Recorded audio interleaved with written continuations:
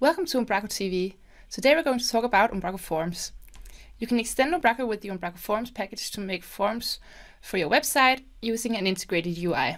My name is Sophie and I will give you all the information you need to install and work with Umbraco Forms. Sounds fun? Let's get started.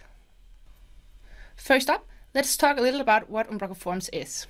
As I mentioned earlier, Umbraco Forms is a package that you can install on your Umbraco website to have a nice integrated UI where you can create forms for your website. This would be contact forms, submission forms where a user can sign up for newsletters or whatever you like.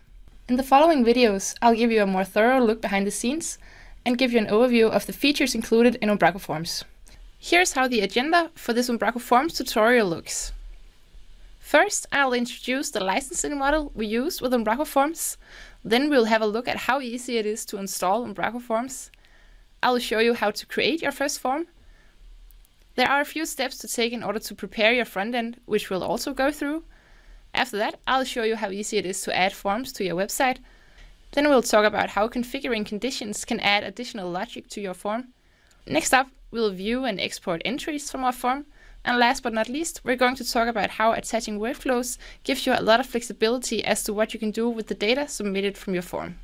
Now that I've introduced you to Umbraco Forms, I'd say it's about time that I show you how the product actually works. So let's move on for a look behind the scenes with Umbraco Forms.